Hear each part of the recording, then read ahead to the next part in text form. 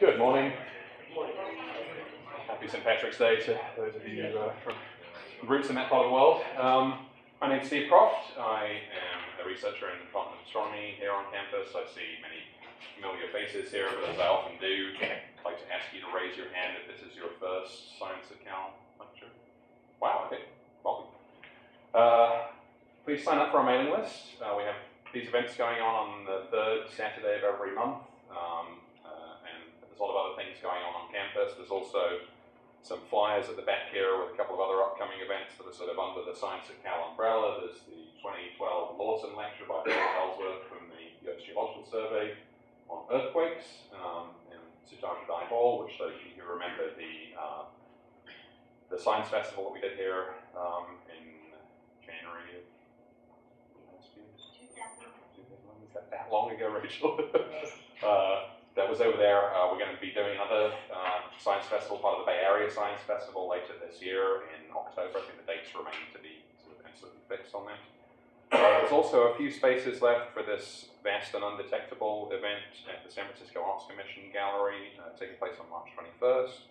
Although it says RSVP by March 16th on here, you can still RSVP. There are a few places left, and it's sort of a dialogue on science and art and on the visual language that scientists and artists use to communicate. And there's also a flyer about the exhibit itself, sort of a small exhibit. It's right by City Hall, so some of you may wish to check that out. I mentioned we have lectures on the third Saturday of every month. There's an exception to every rule. The next month is Cal Day, when we're not going to be here in this room with a science lecture at 11, but I still encourage you to come to campus and check out the Cal Day website. If you Google Cal Day, it'll probably be the first thing that comes up, and it's the big campus open house. Many of you have probably been to this.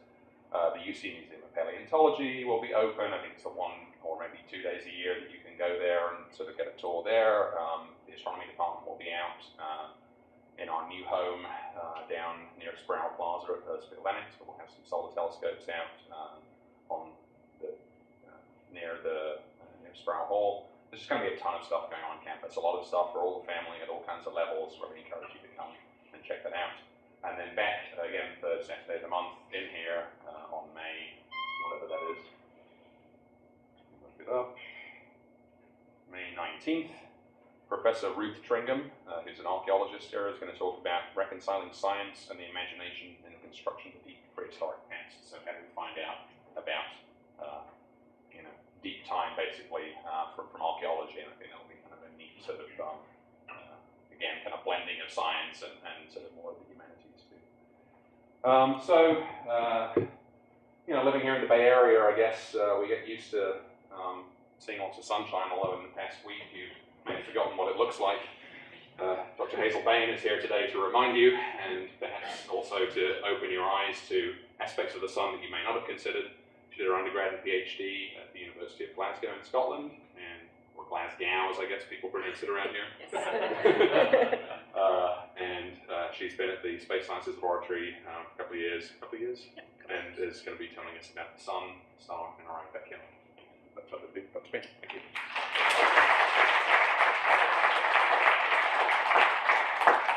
Yeah, so I guess the reason as Steve mentioned, I'm from Scotland. Oh, I should turn this on. The reason that I study the sun in Glasgow is because it's the only way we get to see the sun is through some NASA instrument or something. It's always cloudy and rainy. And I guess I've become a bit too climatized to California because the last week I found it cold, and I've been told by people from home that I've now become soft. This is a summer in Scotland, which is probably true. The sun.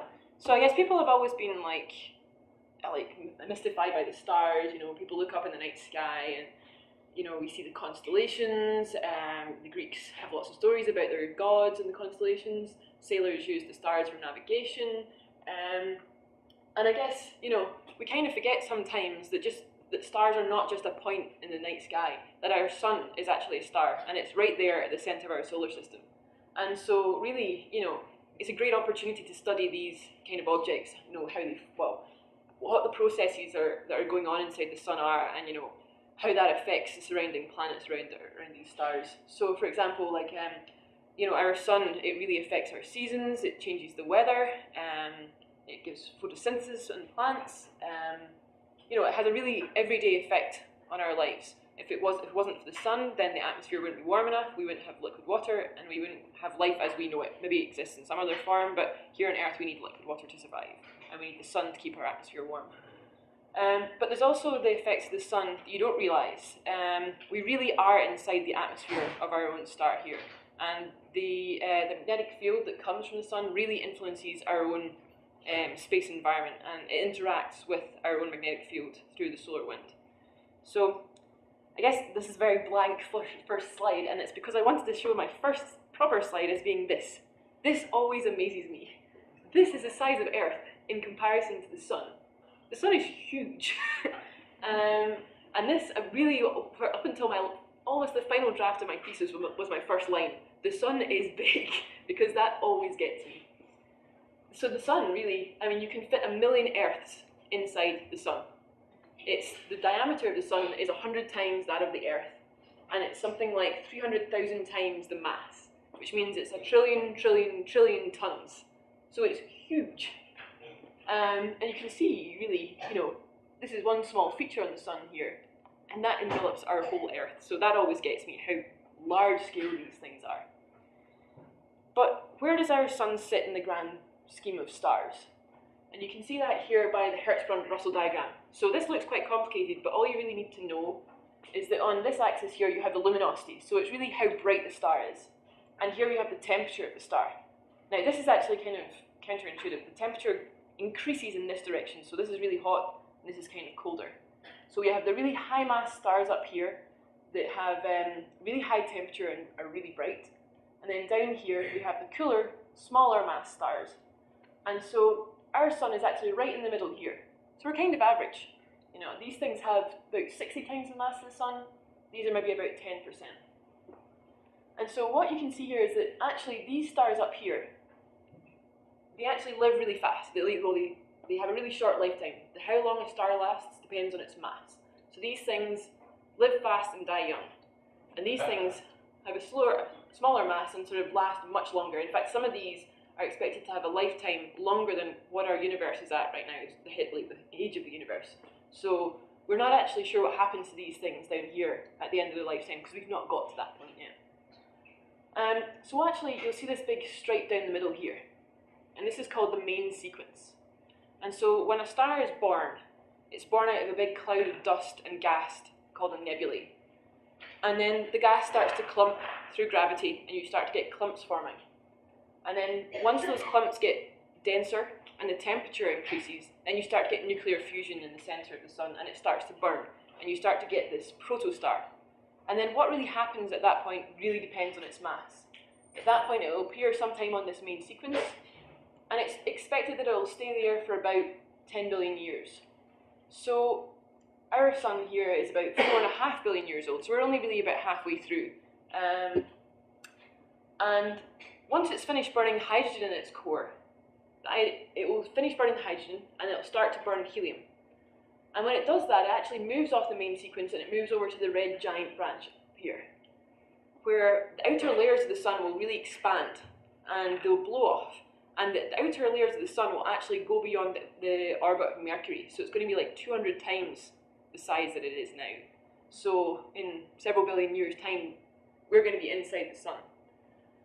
And once that happens, once the helium has finally stopped burning, it jumps down here and it becomes a white dwarf.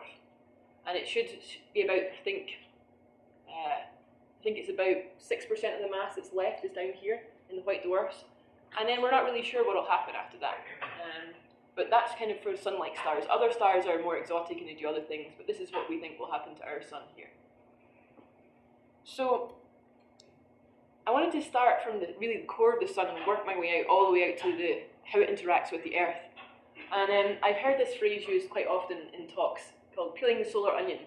And this always makes me think of the film Shrek. And Shrek is explaining to Donkey, he's trying to say, ogres have layers, Donkey. Or ogres are like onions, they have layers. And this always makes me think of that, so we're peeling the solar onion here.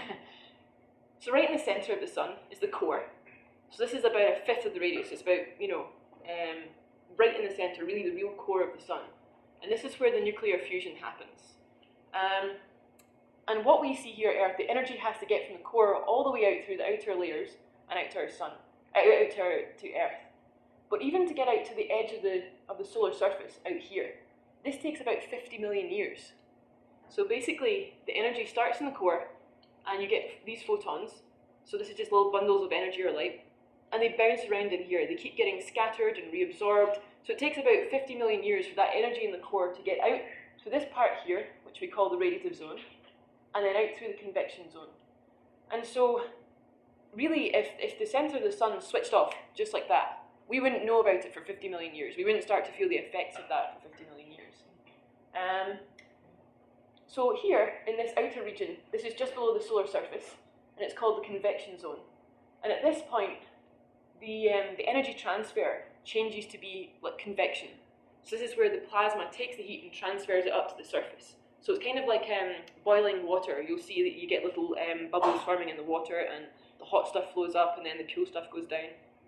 And there's this really cool movie. This is from the Big Bear Solar Observatory, and this is actually down just outside Los Angeles, although it's run by the people in New Jersey. But each of these are what we call solar granulation cells.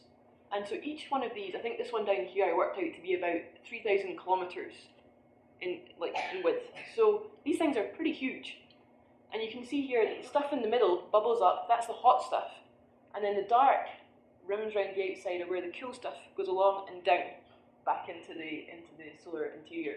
So you get this churning motion. So yeah, I just think this is amazing to watch. And people actually do simulations of this, and sometimes you can't actually tell the difference between the simulations and the actual the movie, which is just amazing. What is the stuff that appears to be sort of in here? Yeah. I'm not entirely sure there. This might be something to do with image processing, actually, that maybe they've enhanced certain bits. It's probably just small parts of well, you get super granulation and small granulation. So basically, these are maybe the big cells, and these are probably smaller little cells where it's bubbling. But I think they're probably enhanced here just because of the image processing to get all these parts out. So, but they're probably small scale granulation in there. So once you get out of the solar interior, we have several layers, and they all look quite different. So if we start at the solar surface, this is really considered to be the photosphere. So if you look at the sun, well, not with your eyes because you shouldn't do that, but if you're just to see the sun through, without having any filters or anything, what you'll see is the photosphere. And I'll come back to that in a minute, but above the photosphere is the chromosphere.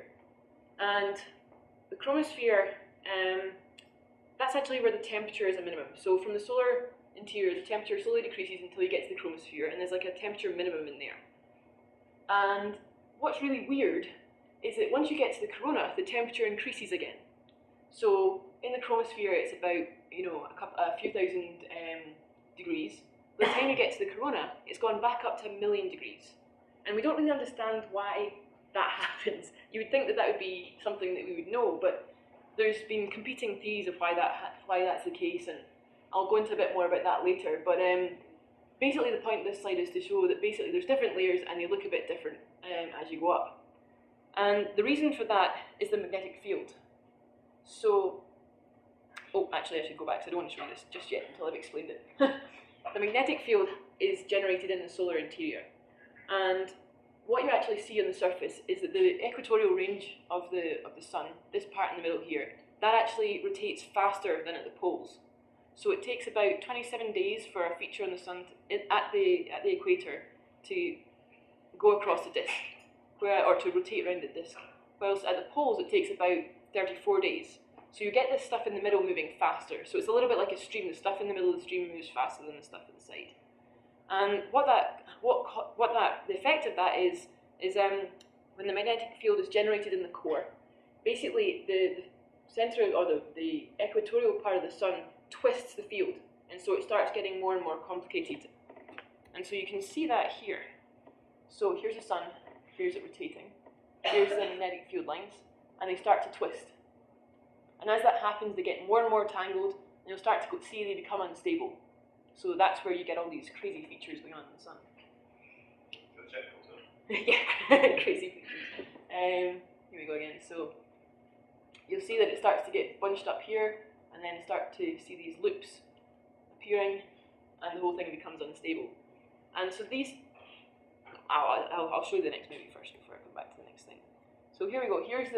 This is the part where the field goes unstable. So we're now going into the solar interior, and you can see these white lines here represent the magnetic field, and they start to rise and push through the photosphere.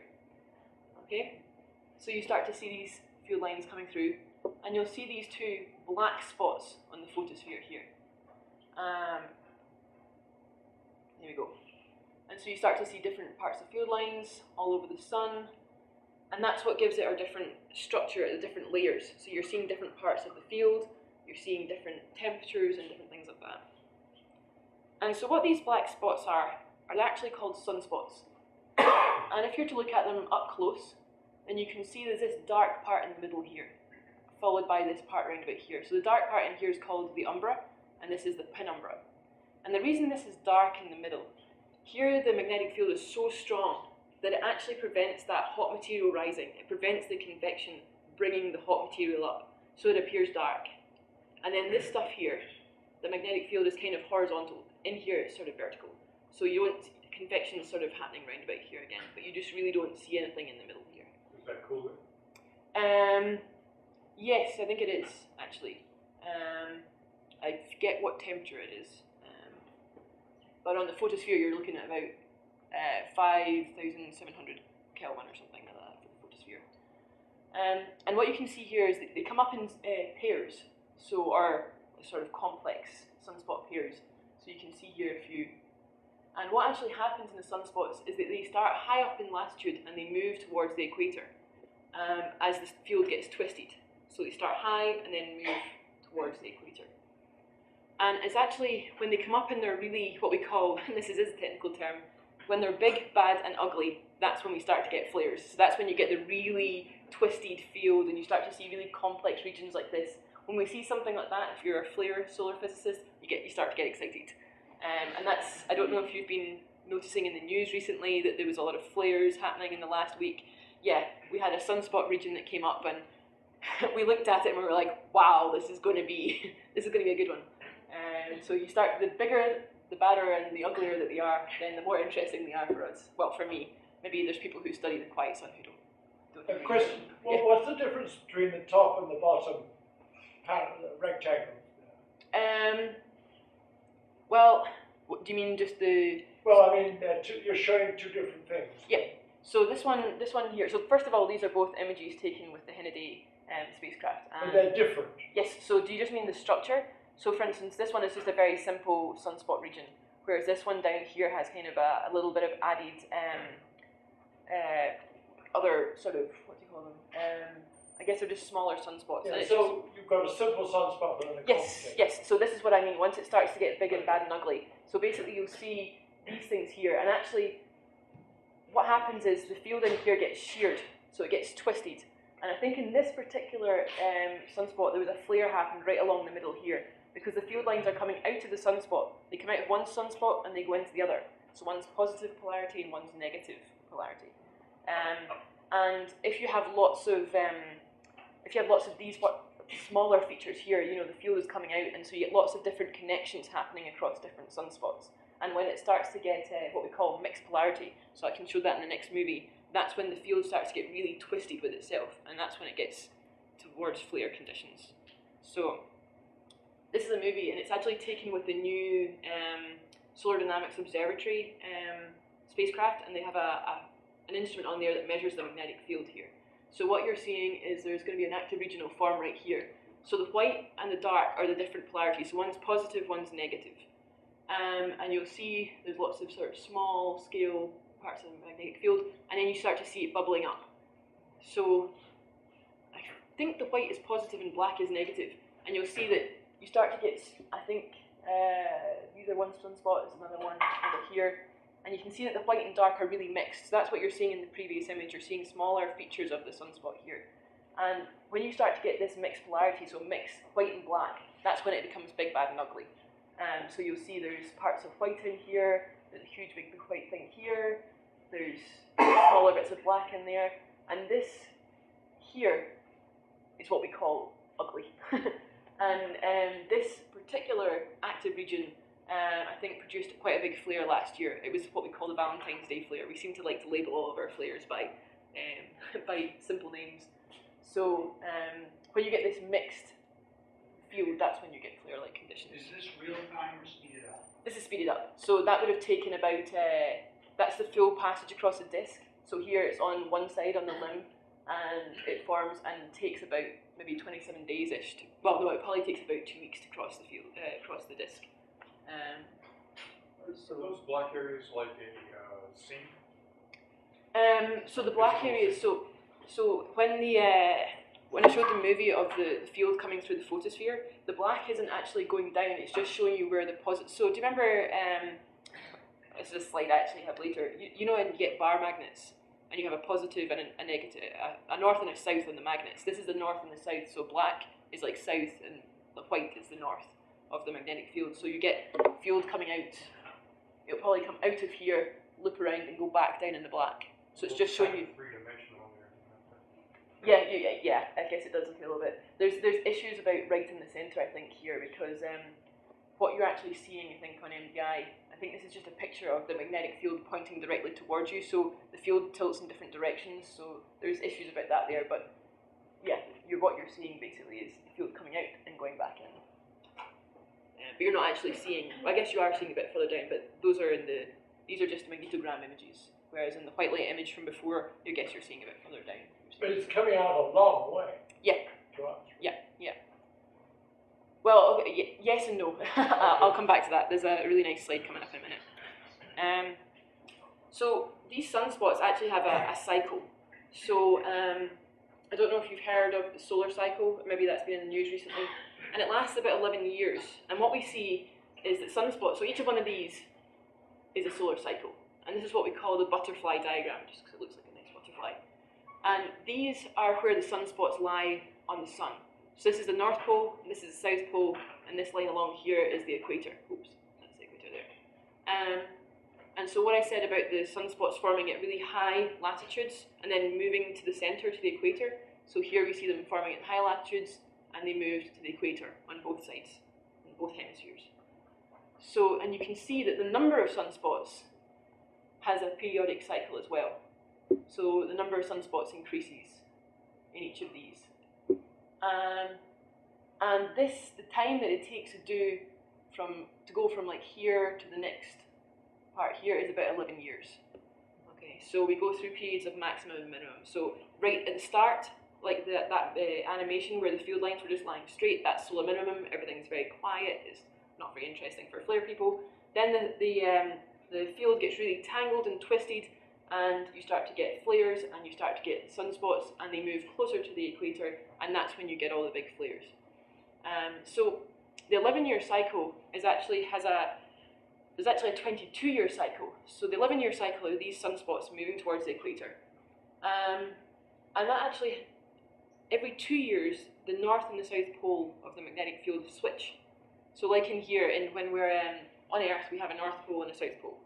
And on the sun, that actually switches every 22 years. So we have an 11-year sunspot cycle, but a 22-year magnetic cycle. And there's also a hint, people are not really sure about this, whether there's an overall, we have a really high solar maximum and then a lower maximum down here, that there might be some sort of maybe 100, 200-year cycle where it's, you get really big flares and lots of activity, which maybe around about here, and then maybe these solar cycles are a little bit less active. But that's unclear right now. Question about that data. Yeah. So,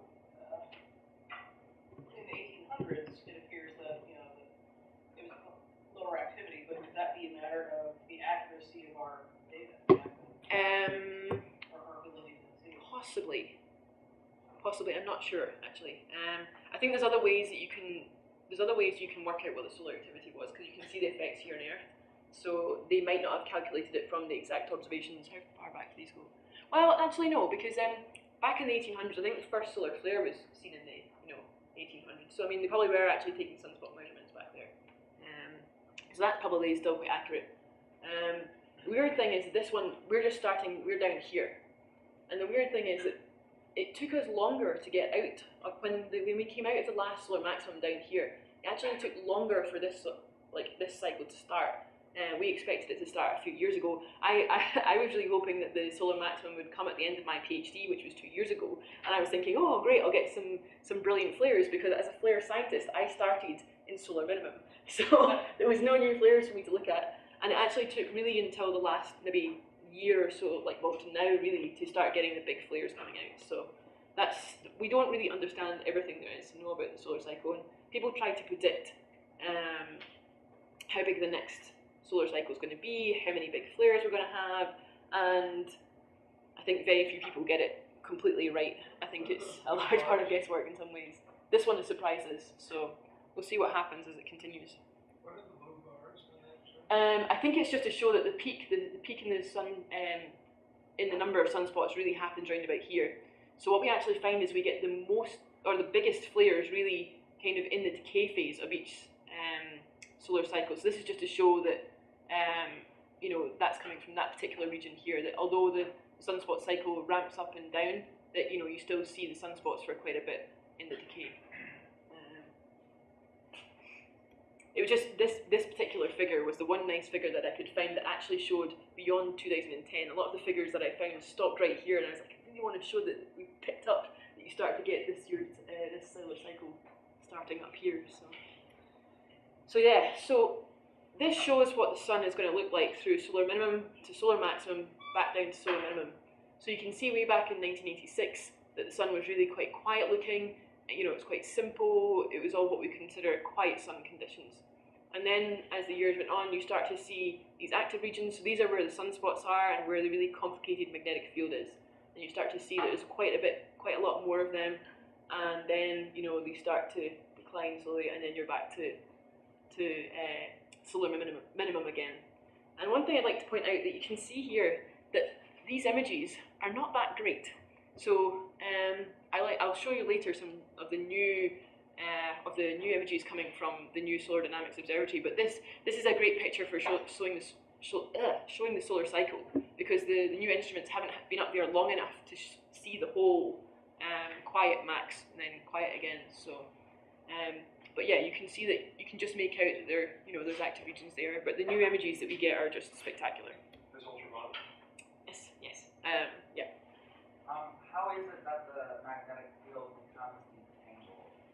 Detangled. Yeah, how it's all tangled at first and it calms down. How does it detangle itself? Well, it rearranges itself. That's where you get the flares. So what's happening is that it gets twisted up and then it becomes unstable, and it can't exist in that really complicated state for too long. So it starts to have solar flares, and it starts to go, basically a solar flare, in simple terms, is the magnetic field rearranging itself from a very complex configuration with lots of energy stored into it to something simple.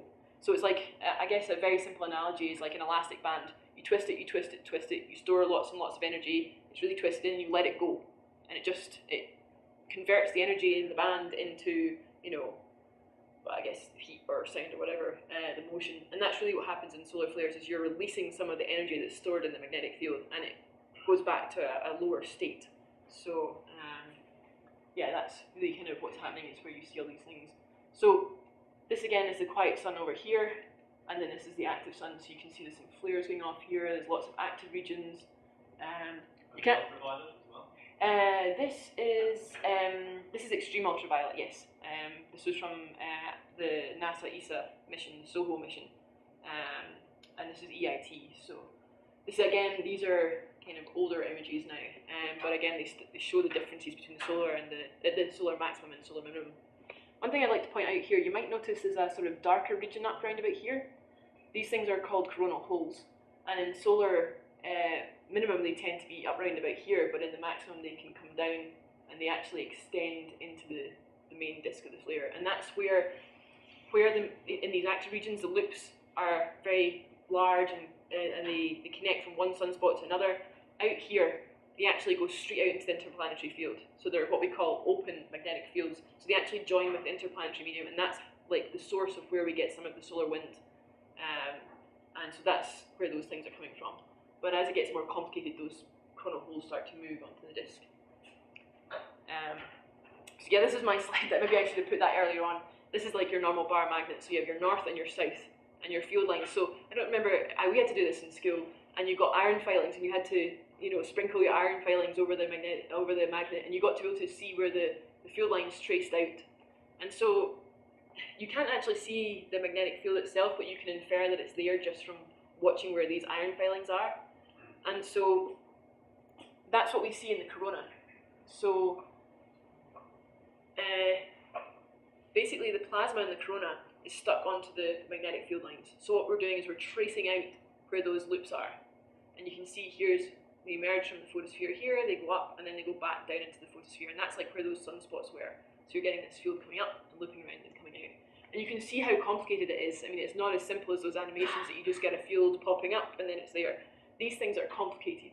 You get them joining here, there's some parts joining over there, there's, you know, they're all over the place. And that's what I mean when it's big, bad and ugly, when it's twisted and confused. That's when the energy is all stored in the magnetic field and it's ready to get out. It's just waiting for something to happen, and then bam, a solar flare will go off.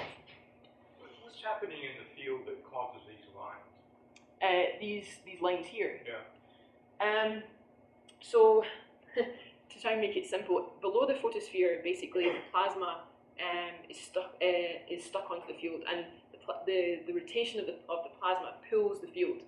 In the corona, the plasma tells the magnetic, or the plasma tells the magnetic field where to go. So what's actually happening is that you're tracing out these field lines, and there's probably like hot electrons, for example. These are probably about a few megakelvin, a few million degrees in temperature, and so what you're seeing is the electrons and everything along these field lines brighten up, and that's what you're seeing. You're actually seeing them emit because they're hot.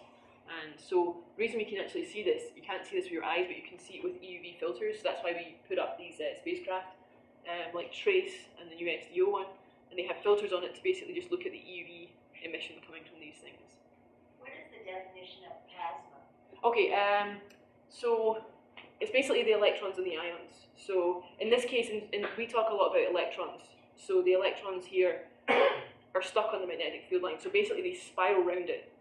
So these ones here are basically showing hot electrons, and actually there'll probably be a lot of iron up here as well. So in the corona, when they first looked at the corona, they thought, what is this substance that we're seeing? Because they could see something there that they didn't understand what it was, and the only way you could get this spectroscopy, basically they were seeing this substance on the sun and they were like, this must be a new substance, and they called what they could see in the corona coronium. And what it actually turned out to be was iron, because they couldn't, from the periodic table that they have now, they couldn't work out how you could get anything so hot as to be able to see these lines. And the reason that you're actually seeing this is it's actually iron. And so when we say that the iron is ionized, you've got an iron atom, so it has its nucleus and it has all its protons and neutrons in the middle, and then the electrons spin around. And when it becomes ionized, basically the electrons get energy from the sun, and they get energized so fast that they basically leave the atom. They're able to leave it, and when that happens, you say that it's ionized. And so if you have iron 1, then it means it's lost one of its electrons. If you have iron 2, it's lost 2. And this stuff, I believe, is iron 13. So it's got to be really hot for those electrons to leave the atoms. And so what you're seeing here is really hot material, really hot iron, and you're seeing the emission from that thing, from that atom. Did you say iron 30? Iron 13, I think it is. Yeah. Can you tell which side's going up and which side's going back down? So that's why we look at the what we call magnetograms. So that black and white image from before, if you take an image of the sun, then you can see which one's black and which one's white, so you can see where the positive and negative are. And that's what a lot of people do. They actually study those magnetograms to see where the positive and negative field are, where the north and the south is, so they can work out what's happening in the flare, because what you see is the white bits moving into the dark, and then the dark moving into the white, and then they cancel each other out and things. So yeah, you can see it. So what we do is we combine these kind of images with the magnetograms, and you lay them on top of each other. They're sometimes taken by different spacecraft, sometimes the same spacecraft has two different instruments on it. So the Solar Dynamics Observatory has one instrument called the Atmospheric Imaging Assembly. So if you're looking for anything on the web, that's the thing to look for. There's amazing images from there. And they take these kind of images, so they have lots of different filters. They have 7 different filters that you can take, and you see images like this. And then they have HMI, which takes the magnetogram. So you look at the images here, and then you look at the images on the magnetogram, and you can join them together and see what's happening in the photosphere, where the field is coming out the solar interior, and you can look in the corona with AIA. If you just take the time sequence, you can notice which way the material is moving. Yes, you can. You can. So what actually happens is, I think there's the magnetic field in the photosphere is not really my area as such, but you can see that the black and white come together, and quite often they sort of cancel each other out and they disappear, and it's called flux cancellation. So you get flux emergence, where it comes out and it separates into positive and negative, and you get them coming together and cancelling each other out. Is there any relay to those colours? Or those No, not really. So this is something that we do as solar scientists. We basically each of the filters we tend to give a colour table to, just so that we can pull out some of the features. And sometimes you'll use maybe a green or a blue or something, just because it brings out nicer features. Like it's kind of a preference thing. But certainly, different instruments tend to keep similar colour tables for each filter, so that when you look at images, you can kind of say, oh, that's green, that's probably EIT, or blue is something else. So. How many Tesla is there in the service? How many what? Sorry. Tesla. We don't work in Tesla. We work in Gauss. So it's 2,000 Gauss inside a sunspot region. Probably down around about the foot points here. So, and then up round about here, we're not really sure actually the exact value of it, but it's probably around about maybe somewhere between a 10 and 100 Gauss. So whatever the conversion to Gauss is, I forget. But the thing is, we don't actually know what the magnetic field strength is up in the corona, because measuring that is incredibly difficult. And that's one of the things that people are really trying to work out. So what they actually do is use the magnetogram data, so the black and the white spots data. They can work out the strength down on the photosphere, and then they use models and equations to basically work out what the field lines should be. But the thing is, it's much more complicated than what our models sometimes can tell us. So yeah, it's a bit of guesswork. Do you listen to the cyclotron frequency of that electron? Yeah, so you can. So yes, so you can do. So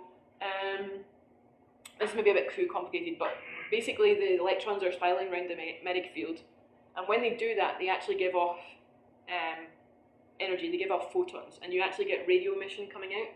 And so for the sun, basically the frequency that you see the radio emission at is related to the magnetic field strength for the gyro frequency. So you can work out what the magnetic field is from the radio data. The problem is that because you have lots of different field lines, and they're all slightly different like values of magnetic field, that they all kind of merge together, and it's actually really difficult to make those observations. And there's another big push right now for us to get more radio interferometers. So to do these kind of observations, we do them on the ground. We have ground-based interferometers and observatories that do the radio data, but we don't actually have the spectral resolution. We don't take it at fine enough frequencies to be able to see those features in the spectrum. And there's been a big push really to try and get observations of that kind. And I'm a big supporter. I really would like those kind of observations.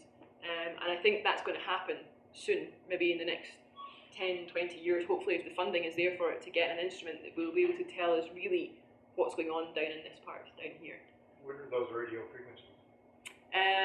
So for the sun, for down at the foot points of the loops down here, you're looking at like maybe gigahertz, so 30 gigahertz, 17 gigahertz.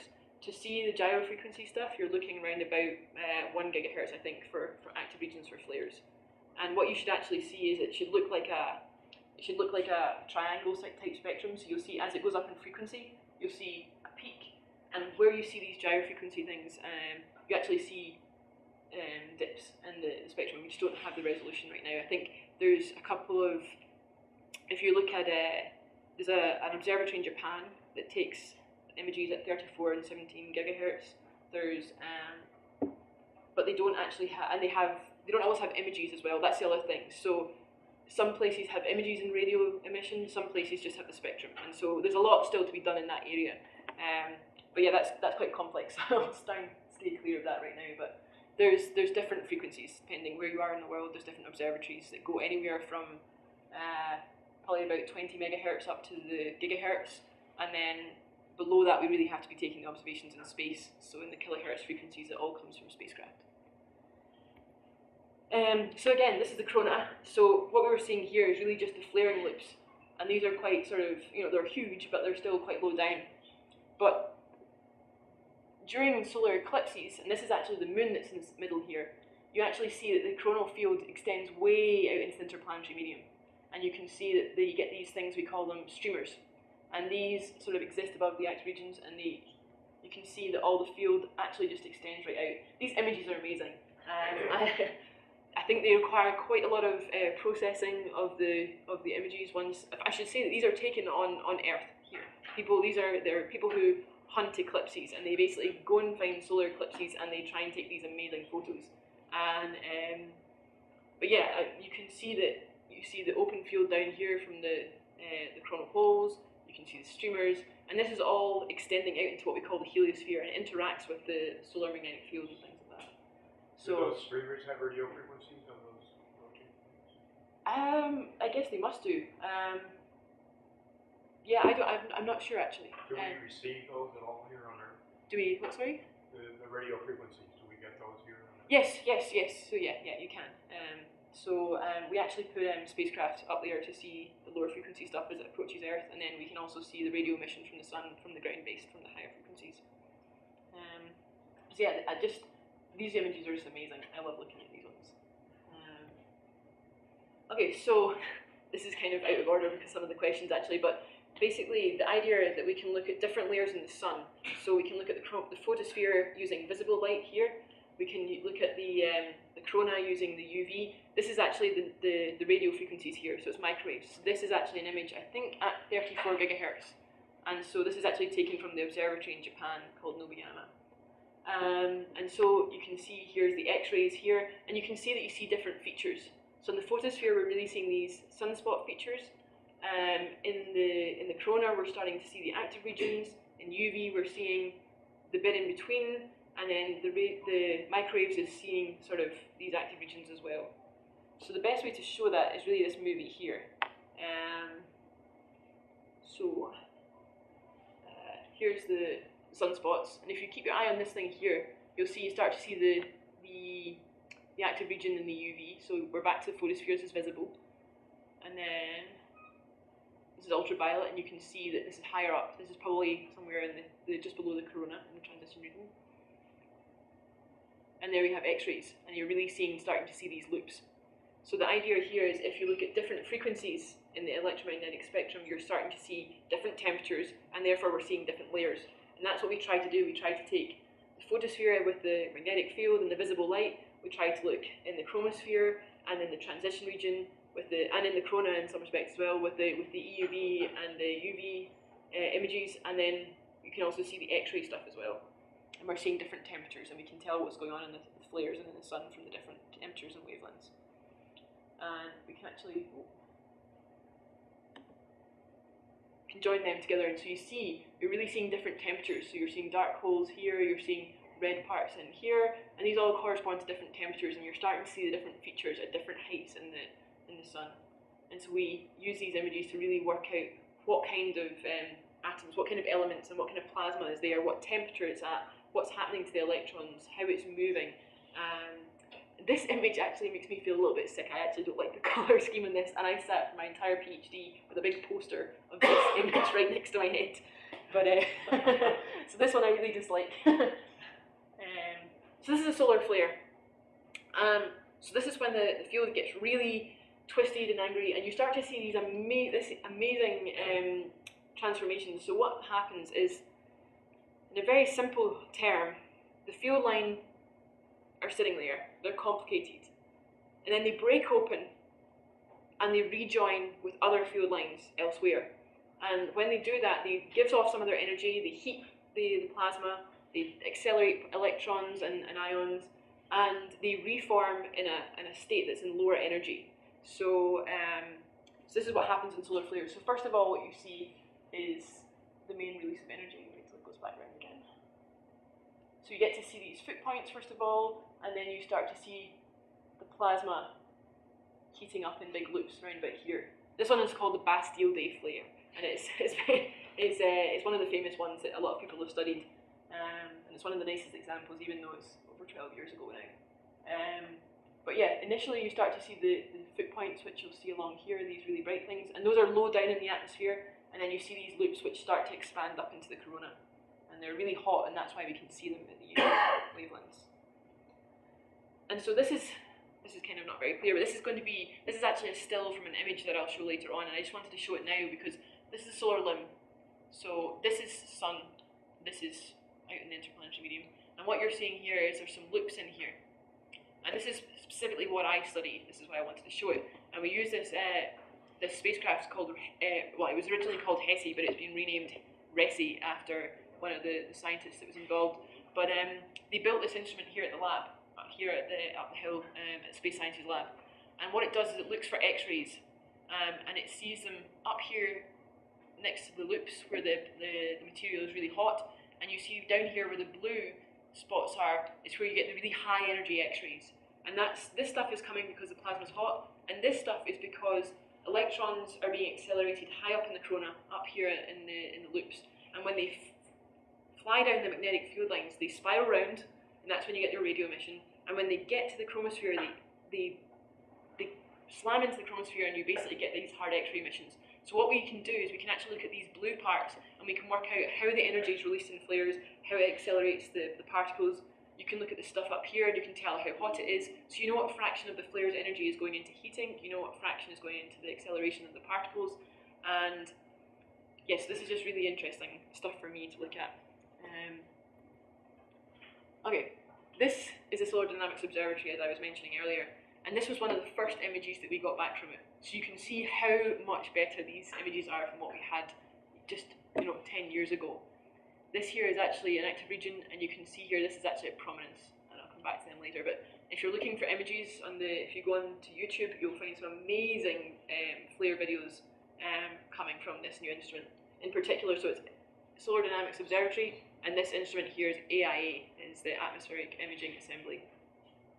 But this was one of the first ones that came out, and it was just like, wow, that's amazing. How is the flare different from those loops? These loops here, so the flare, some flares, I'll come to that actually. I have a part on that. So here's another one of the images from the SDO, and this is just crazy. This is another one that happened last year, and all of this material is just sitting there. It just gets blown up into the corona, and then for some reason it just starts to fall back down. This is what we call, so some flares have CMEs, coronal mass ejections, associated with them. So low down the flare happens, and you see all these coronal loops and things. But sometimes, if you have a really big flare, then sometimes you get a coronal mass ejection, and in that flare, lots of plasma is ejected out into the interplanetary medium and starts to come towards Earth. And so that happens as a result of these things here. So this thing, the CME starts off as things like this. So these are called prominences, or filaments. It depends. They were named a long time ago. They're actually called prominences if they're on the limb and you can see the loops, and they're called filaments if you see them on the disk and they're dark. But these things start to be ejected out, and you see the fuel lines breaking open and the plasma being thrown out. And sometimes it doesn't completely eject. Sometimes you just see the prominence kind of going up, and then it falls back down. And you'll see the effects of the fuel CME in a minute.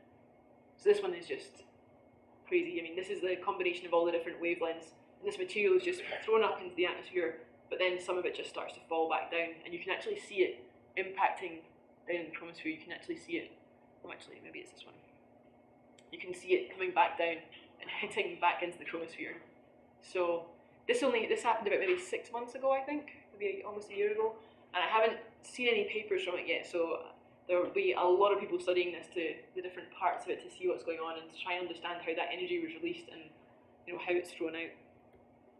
And here's just more prominences and filaments. So this is what I was saying, they appear black on the surface, or dark, and then they appear these bright things out here, and they're called prominences here and filaments here. But that's just the way they named them when they first were looking at the sun. They didn't realise they were the same things. and you can see that the field, these things still trace out the field lines here. So when they are actually ejected, so this here is the sun, right in the middle, and this is what we call a chronograph image. So it's kind of similar to what happens in an eclipse. You block out the main bright part of the sun, so you can see this fainter stuff around out here. And this was taken in space by the LASCO spacecraft. So here's the sun, and here's this coronal mass ejection. This is all the plasma that's been thrown out from the flare. So you can see there's different parts of it. There's usually this outer part here that we call the front of the CME. There's this part that we call the cavity, and this bright part in here that's called, usually comes from the filaments. That's that big loop that you see. That's that same material that's in here as it starts to move out. And I once tried to make my own chronograph when I had the chance to go to Hawaii for summer school. Up on Mauna Kea is one of the best observing sites in the world for looking at the sun because it's so clear, and there's really great seeing conditions for the telescopes. I think my stick, diamond, chewing gum chronograph wasn't as good as some of the ones you see in a spacecraft, but before doing anything like that, I advise using some solar sunglasses to look at the sun before you hurt your eyes. But yeah. So anyway, this is the same idea. So you have a chronograph here, and then you see the CME ejected. So here it's coming out down here, and there's another one over here.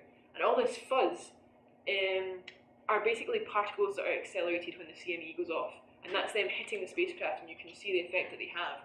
So you can see that these CMEs, they actually have a real impact on on us here on Earth, and also on the satellites that are up in space right now. And so that's why it's kind of important to study these things, because all these crazy white things here are the effects of these energetic particles.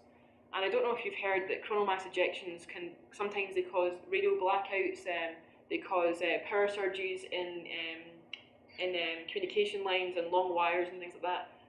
It's very dangerous for astronauts to be exposed to this kind of thing. If there's going to be a CME, I think they believe they put them in some kind of capsule or chamber or something to stop them being subjected to all these high energy particles. So this one's a little bit further out. So it shows a larger field of view.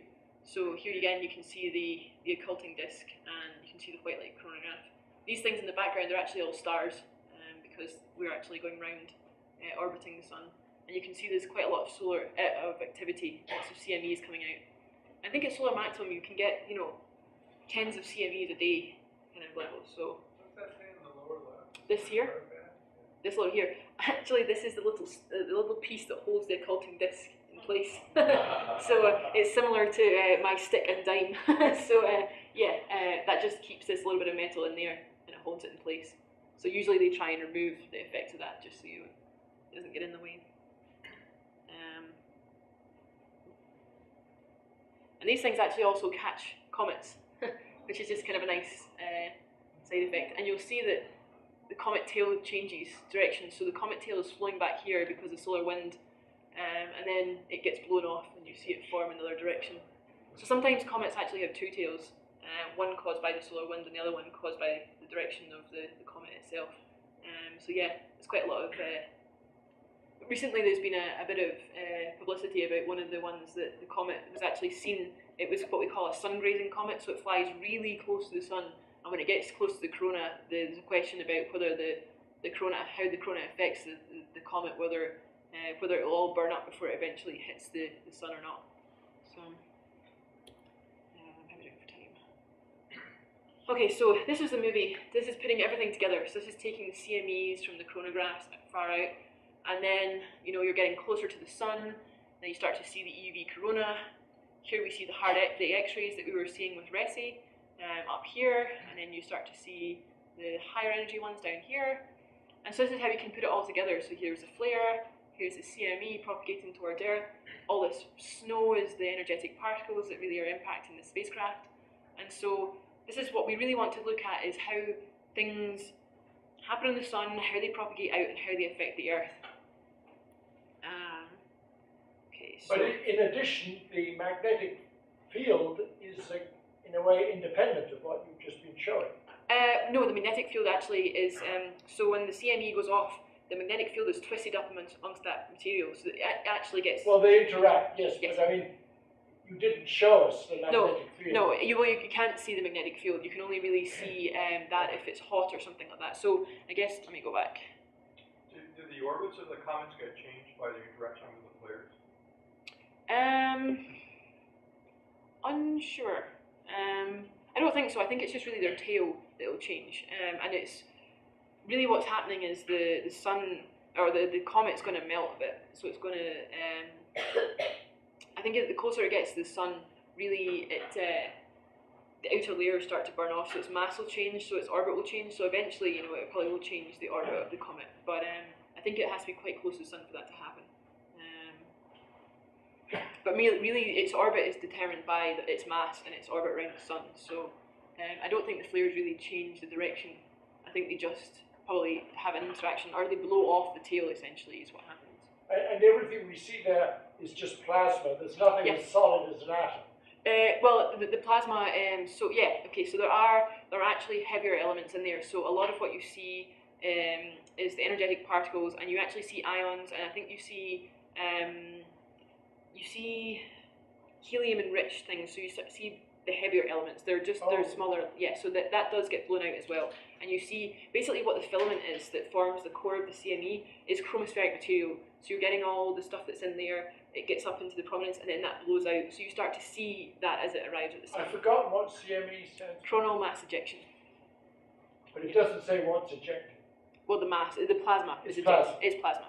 But there's also heavier elements and things all involved in there as well. So yeah, this is the nice and that's the same one. Do those heavier elements reach the Earth too? Yes, some of them do. And there's, I'm having a bit of a blank on that right now. That's not really my area, but you do see the enriched helium. I think you see, I forget what else you see. There are things that you see when they hit the Earth. So this is a nice movie, and I'll maybe need to wait till it goes back to the start. And it just really shows how how the solar wind and how the coronal mass ejections really interact with the Earth's magnetic field. So here we see a very basic CME. So here's the plasma. And the magnetic field is contained in that as well, so it's still twisted, because you actually see the magnetic field, we see evidence of that hitting the Earth as well. And it basically buffets the Earth's magnetic field, it pushes it back and makes it come up round about the back of the Earth, and then it pinches in behind the Earth, and you get this, what we call reconnection, where there's electrons accelerated, so the more particles are accelerated, they stream down the magnetic field, and that's where we get the aurora. So here we go, here's the CME. Here it hits the Earth's magnetic field. You can see it's pinched in over there, and this is the field that behind the behind the Earth.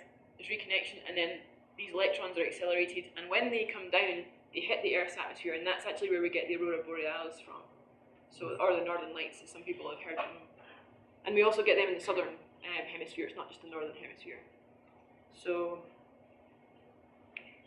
here you can see here. So the Aurora Borealis are really just these ovals at the north and south poles of the Earth, where those electrons are coming down, and they hit. They come down into our atmosphere, and they interact with our atmosphere. I'll come to that a bit more in the next slide. I just wanted to show these movies first.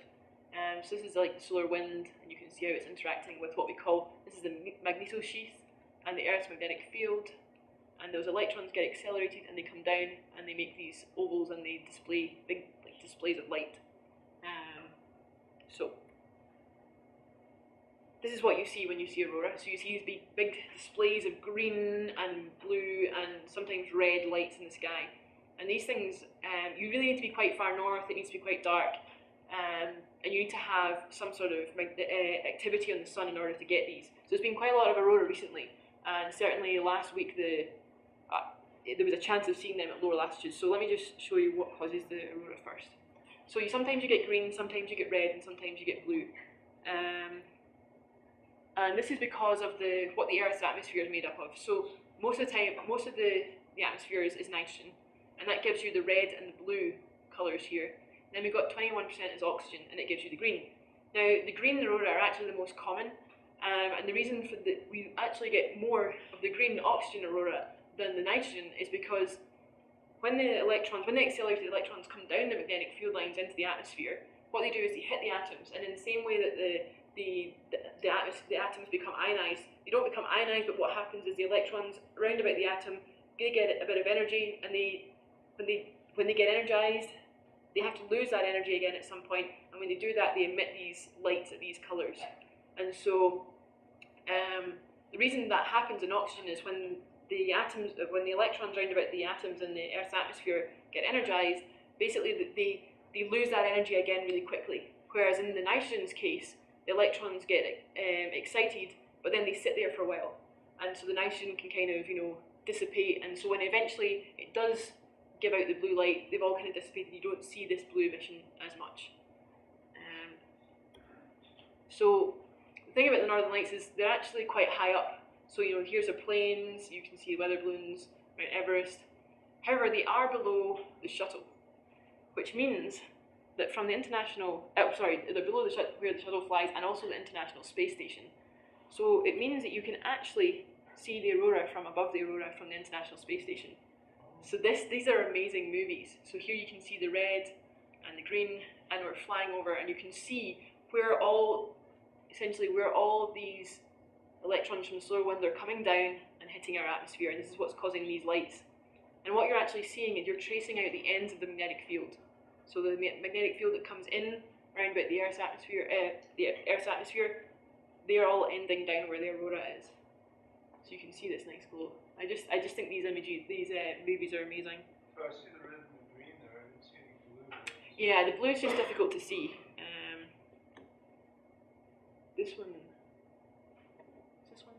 Yeah, I think these are amazing. You can see at different heights in the atmosphere where those electrons come down to in the atmosphere. And you see that they're not static, they're very dynamic. They move around, and you can just see all the effects of the magnetic field. Is that flashing real, or is that an Was there flashing down somewhere here in the clouds? Was it something down? Those are thunderstorms. So you're actually seeing thunderstorms from the International Space Station. I think it's this one that's the best one, actually. I think this is actually San Francisco that you see. Yeah, it is. So this is actually the Bay Area, I think, here. Maybe we passed the Bay Area, and then there's Los Angeles. This is Baja, and down into Mexico. And you can see all these thunderstorms as well from above. And then the lights, the cities. So yeah, I should probably finish up because that's about 12 o'clock. So I will add a few more slides actually just to finish. This is something that you might want to know if you ever want to go and look for aurora. You want to know where to see them. This is a map, and it shows you what we call the KP index. So if you're down here, you need a KP index of 9 in order to see the aurora. If you're higher up, you need lower levels. So up here, you only need a 3, and there's a good chance of seeing aurora. So you really need to see really nice aurora. You need to be further north, so there's more chance of seeing them. So the idea is the stronger the KP index, the more that's a really powerful geomagnetic activity that means you can see the aurora. So this is actually for tonight. So you can see that a couple of days ago we had a KP index of about 6, and then now things have calmed down a little bit. We've got about 3. So you'd really have to be up in Alaska in order to see these aurora at this time right now. But I think there was one occasion in 2004 where the KP index went right up to 10, and they were able to see aurora down in Oklahoma. So every now and again there's a chance, but you still have to have clear skies, no clouds, and you want to get somewhere away from city pollution, from light pollution, from out all street lights, everything. Get as far north as you can and get somewhere dark, and there's a good chance of seeing them. So I'll leave you with this, and this is where we expect to see aurora tonight. So unfortunately we're down here. So. Yeah, Scotland might get something. I've never actually seen an aurora so far. But keep an eye out for them if you're flying, because if you're in a plane, sometimes you can see them. So that's really cool. Sit in the north side of the plane, and you might have a chance of seeing them. Okay, so I'll finish there.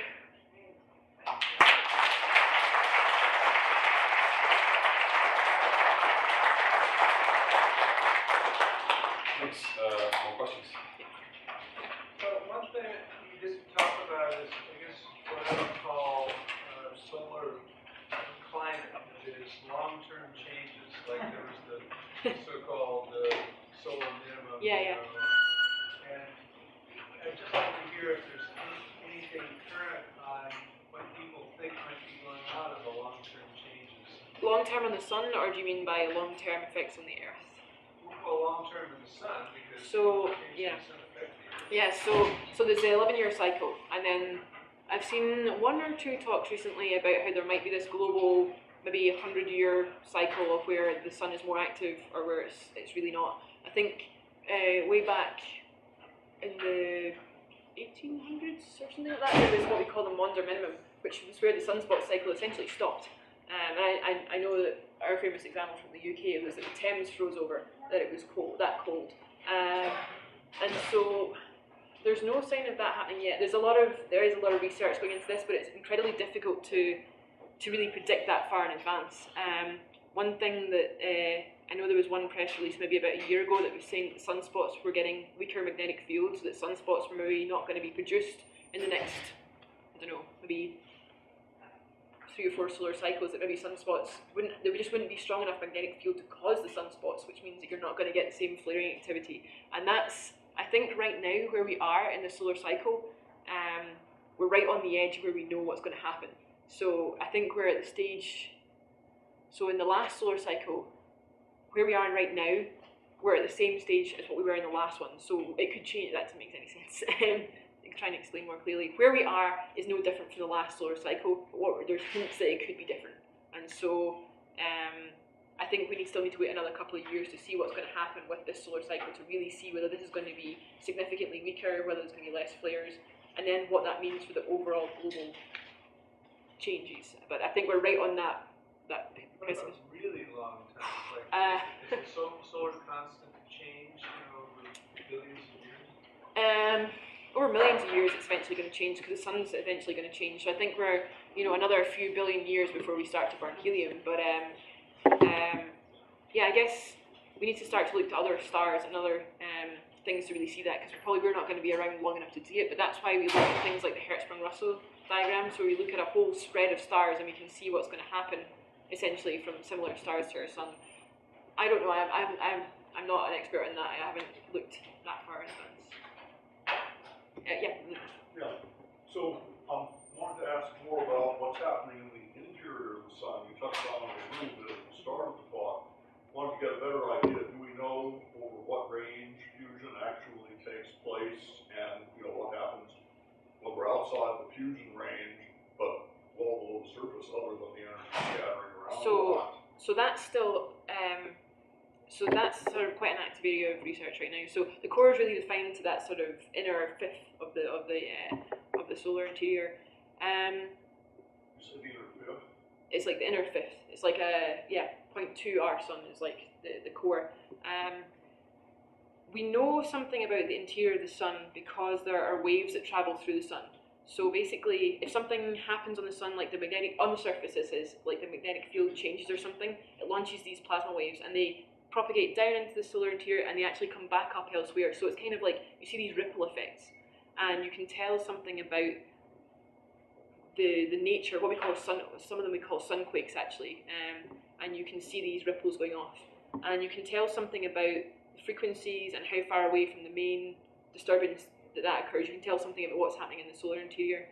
And I know there's a lot of study into what, like, the solar dynamo. So the solar dynamo is the thing that causes the magnetic field. And so really what happens is you've got your inner core, you've got your radiative transfer zone, and then you've got a convective transfer zone. And the difference between the radiative and the convective zone is where, right at the base of that, is where they think the magnetic field is generated. So this stuff in the middle is rotating as a solid body. The stuff on the outside has got differential rotation, and so that's what causes the generation. We know a fair amount about it, but they still don't understand the solar dynamo. Like, the parameters that they have in the models are kind of a bit wonky, and it's not really what we're seeing. So, yeah. What about, so the fusion takes place in the core, in the inner 2/10 of the radius in the sun's case. Do we know much more about that than just that the fusion takes place there?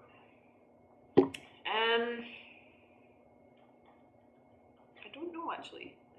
It's not something that the main things that I've seen a lot of research on is really about the solar dynamo and the solar interior. We know that different stars have different power sources. Yeah. Basically, when the sun has the PP chain. Yeah, that's true. Yeah, I mean we know we know that the solar fusion, that fusion happens in terms of what we call the proton-proton chain, and then there's a CNO chain, and that generates the energy. But I don't see many talks about that about that deep in the corona, in the core. Sorry.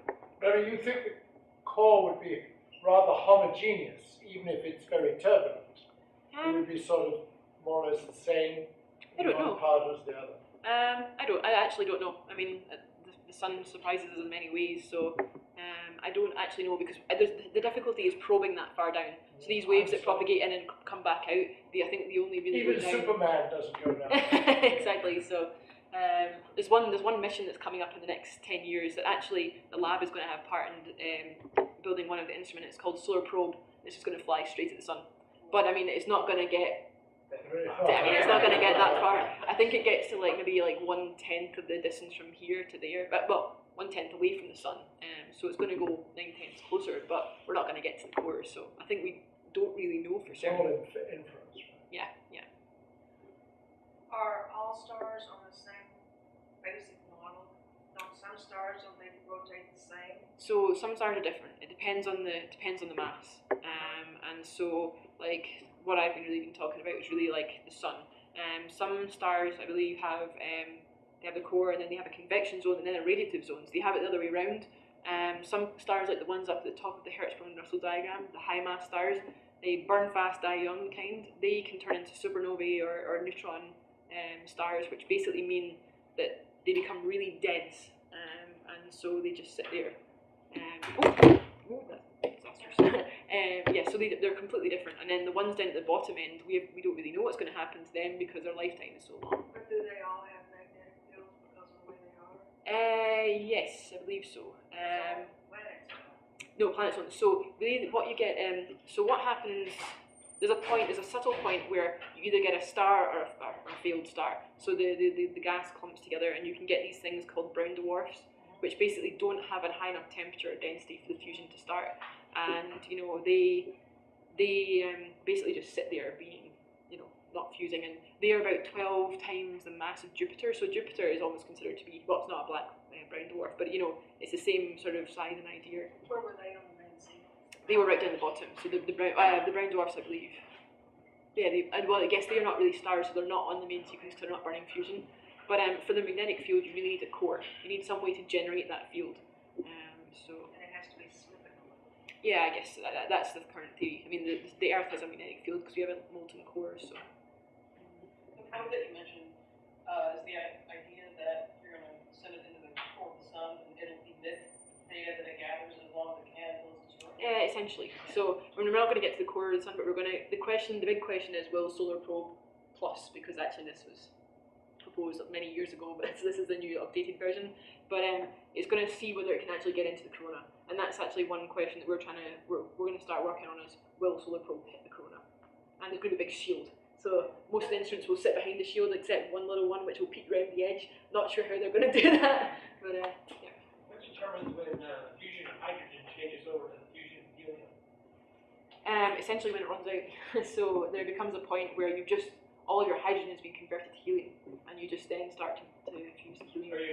Are you not having any helium fusion during when hydrogen is fused? I think it sits inactive until a certain point. I think it sits in the middle being inactive until a certain point. You probably need some change in the conditions in order to start fusing the helium. What are they going to make that shield out of, Saran? I don't know. That I actually don't know. You talked about the electrons impacting the Earth's magnetosphere. What happens with the ions? Unclear. This is I'm more of a flare person, but I would think you probably get some similar interactions or something. I don't know. Do the magnetic fields of the sun interact with the Earth's magnetic fields in a way that spins up our dynamo or spins it down? I don't think so. Really, what you get is our magnetosphere just gets kind of buffeted around. So our magnetosphere really protects us from the sun's atmosphere and all these influences. And so what basically happens is it gets pushed back, and that's what can affect the satellites, is the Earth's or the sun's magnetic field and the energetic particles. In a previous lecture, they said the magnetic field of the Earth was going down, disappeared on 1 No, I don't know. Yeah, for sure. I think there's a worry that if the Earth's magnetic field did flip polarity, which it does. I think that's more like on sort of million-year time scales. But during that flip, we may be lacking that magnetosphere to protect us from solar activity. I think I thought it was like 10,000 years or something like that. But you see it in rock formation that the Earth's magnetic field does change, and so I'm not really sure what happens when we're in that change over. I don't think it happens just like that. I mean, it's a slow It's the process, idea so maybe that there's we've some. been vulnerable. Yeah. Certainly want to put a bit more sunscreen on. Yeah. Is the MHD bundles good enough to capture the dynamics of just one flare? You said the dynamo bundle is not good enough. That's kind of a political question. I think no, not yet. I think there are aspects that we can model really well. I think that right now, to do the magnetic field extrapolations from what you see in the photosphere with MHD, I think that you see sort of the simpler features of the field, but you don't always see the shearing and the twisting. And there's still a lot of, even between different people's models of the same flare, they appear slightly differently depending on the method. So, yeah, yes and no. To sustain that magnetic field, we have to have significant amount of volume current circulating. Are the ions and electrons counter-moving to sustain that magnetic field? If so, what's driving them? Is the time rate of change of the magnetic field driving the ion motion? In solar flares? Well, you have this magnetic field, something has to create that magnetic Yeah, field. yeah, So right. you have to have current circulating. Yes, right. Below the surface. So is that current mostly electrons or ions, electrons counter-moving? I don't know actually. I just know that it's really that there's this. Well, it's because of the solid body rotation in the radiative zone and in the convective zone. So all this plasma is flowing against it. I don't think that the ions will be. Well, maybe they are flowing in a different direction. I don't know. I'm not a solar interior person, so. I can ask how you got into this field. What made you decide to? A lot of people always say they started looking at the stars when they were younger and stuff. I actually just always chose subjects that I wanted to do in school, and I somehow ended up being a solar astronomer. So I always enjoyed like physics and maths and things when I was in school. I did that at university, and then one summer I did a summer project between my 3rd and 4th years, and it was on solar physics. And we were looking at these things called solar tadpoles, and above flares you see these bits of plasma, these voids wiggling down, and they were called solar tadpoles. And that just for some reason just caught my imagination, and from then on I was like, ooh, with the sun I guess you have so much data. Like everybody in my year wants to be a cosmologist because that's where all the exotic questions about where the universe formed and stuff. And I just thought, why would you want to do that when you get 5 points in your graph? I want to be able to see the sun and get nice movies and get good information and not be defined by the statistics. I wanted to see actually see what I was looking at. So that's really I guess why I chose solar physics, just because I thought it was fascinating to look at these things. So that and the fact that the sun is still huge, that's my number one thing. I just still can't get over that. So Thanks everyone for coming, please.